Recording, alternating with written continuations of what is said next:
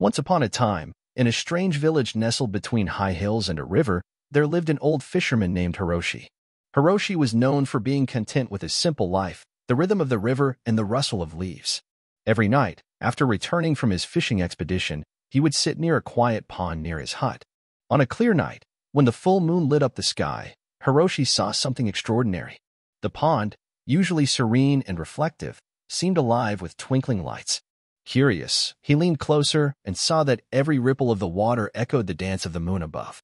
As Hiroshi continued to observe, he realized that slight disturbances had led to spectacular patterns on the pond's surface. A falling leaf, a light breeze, or a frog's leap, each contributed to the intricate tapestry of moonlight reflections. In this quiet revelation, Hiroshi found profound wisdom.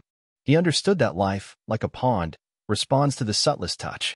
The smallest acts of kindness, the softest words spoken, and the gentlest gestures can create waves of beauty in the world. From that night onwards, Hiroshi began to live with a new awareness.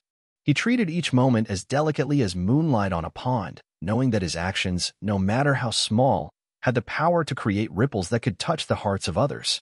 And so, the old fisherman continued his simple life, but now with a deeper understanding of the interconnectedness of all things, guided by the moonlight reflections that illuminated his path.